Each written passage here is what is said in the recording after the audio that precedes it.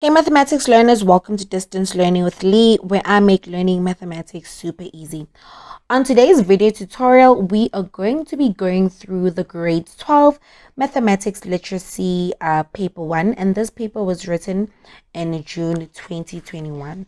We are going to be focusing on question 2 in this video tutorial. Please go have a look at at the video tutorial that I did for you guys, where we went through question 1 if you haven't, and also please make sure that you are subscribed to the channel if you haven't, because I will be taking you guys through this whole question paper.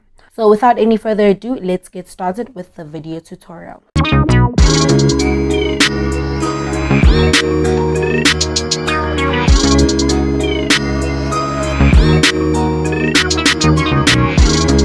Question 2. We are told that a dental procedure, e.g. a crown implant, is performed by a dentist. Annexure A shows a quotation for a dental procedure for Miss Mpho Hendricks.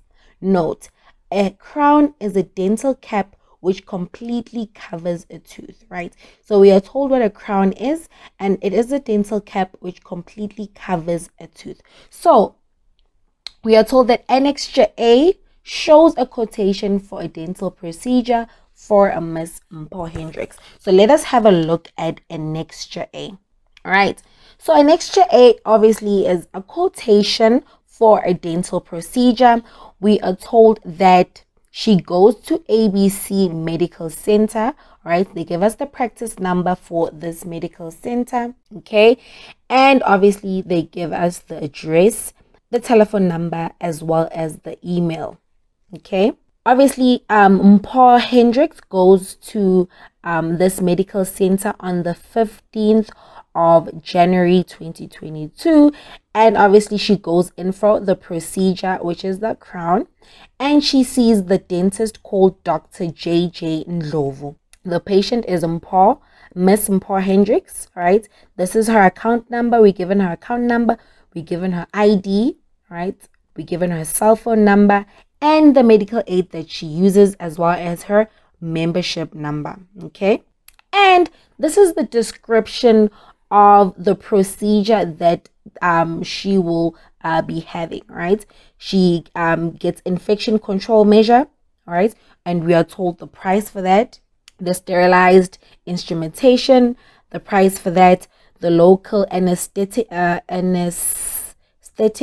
per visit, the price for that, the crown, the price for that, the subtotal, and obviously the total, including 15% VAT.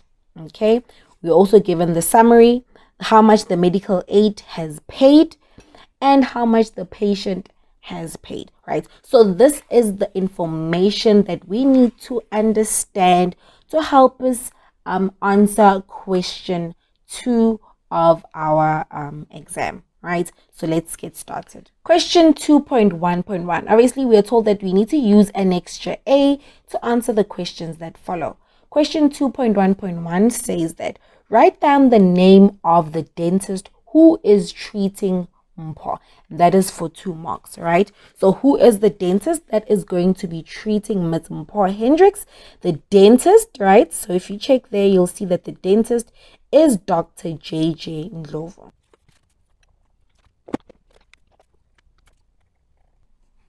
Right, so the dentist that is going to be treating Miss Mpho Hendricks is Dr. JJ Ndlovu. Right, let's go on to the second question. State the year in which Mpho was born.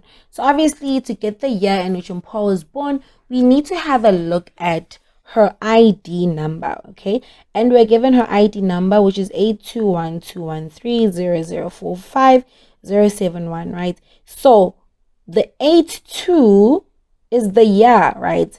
Because we know that when you are reading your ID number, it is written in the format of the year, the month, and the date, right? So the year is 1982, the month is the 12th month, and the day is the 13th. So the year that Mpho was born was 1982. Okay, let's go to 2.1.3. Write down the amount that Mpho has to pay when the procedure is done. So we look at the quotation for the dental procedure and you check out the patient payment. And we see that Mpho basically pays 0, right, for the procedure to be done. Question 2.1.4, right, says that we need to calculate the total amount excluding 15% VAT, right? This is a very important question and you guys need to obviously take note of the following table that I'm going to show you to help you answer a question that asks you to calculate the total amount that is excluding the VAT, right? So let's just have a look at that table. Okay, you need to remember that when you're calculating VAT, right, the amount excluding VAT is 100%. Okay, and you also need to remember that the amount including VAT would be the amount excluding VAT plus your VAT amount, right? So let us just have a look at what our VAT amount, and we were told that the VAT amount is 15%. So let us put that down, right? Therefore, the amount including VAT will be 100 plus 15%, which is 115%, right? So it is very, very, very important that you guys always remember that the amount excluding VAT is 100%, okay?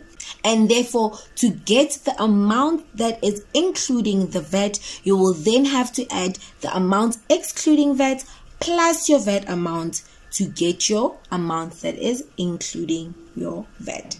Okay, so once you've got this table down, right, or you remember the layout of this table, then you will be able to answer the question that asks us to calculate the total amount that is excluding 15% VAT, right? So let us have a look at the quotation. Okay, we were told that the total amount that is including VAT is 1,744 rand and 75 cents. So 1,744 rand and 75 cents, right? So that is our total amount that is including the 15% VAT. However, we want the amount that is excluding VAT. So how can we work with this to get the amount that is excluding the VAT, right? So you're going to take your 1,744 rand and 75 cents.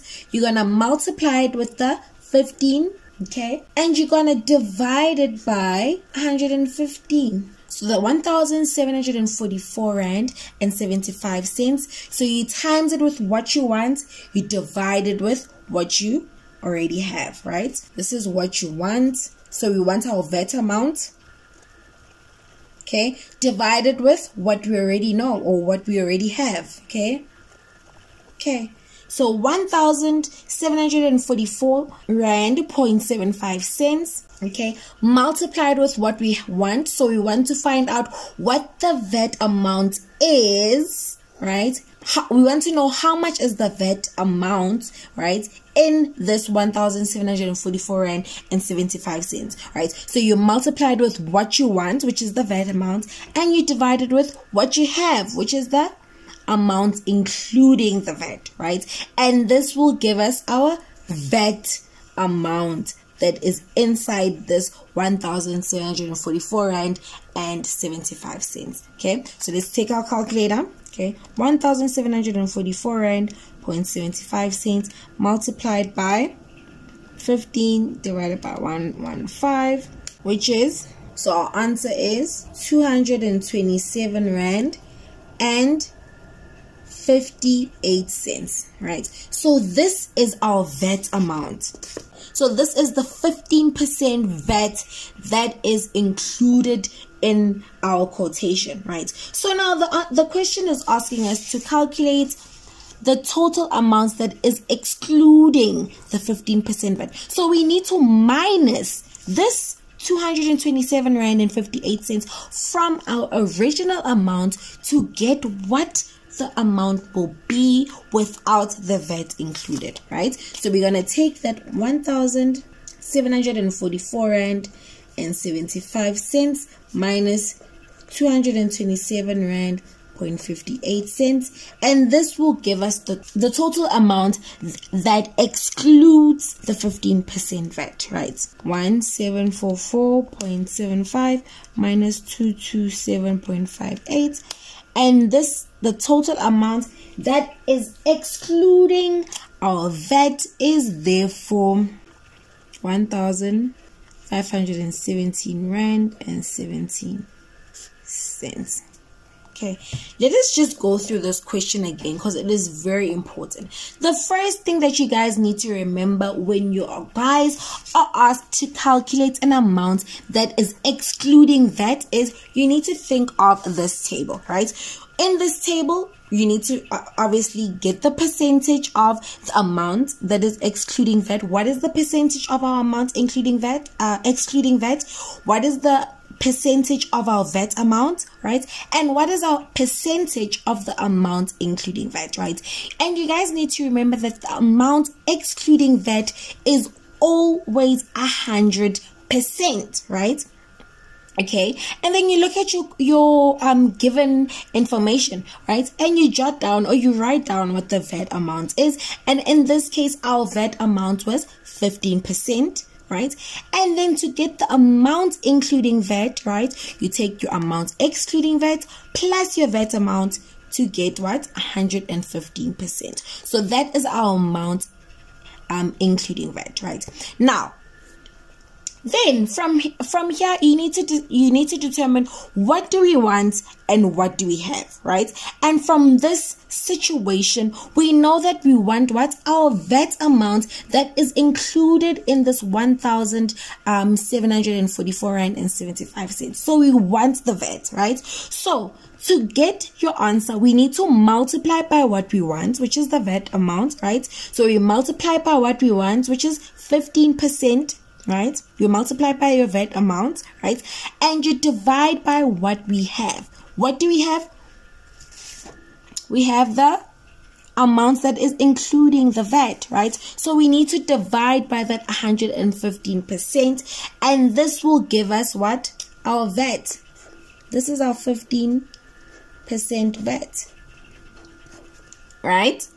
And then from here, once we have our VAT, right, we can simply take your amount that is including the 15% VAT minus the 15% VAT to find what the amount will be when the VAT is not included. Okay, so this is a very, very important question. Please make sure that you understand it. Okay, guys, because it comes up very often in your tests and in your exams. Okay. What is your amount that is excluding VAT? It is always 100%. What is your VAT amount?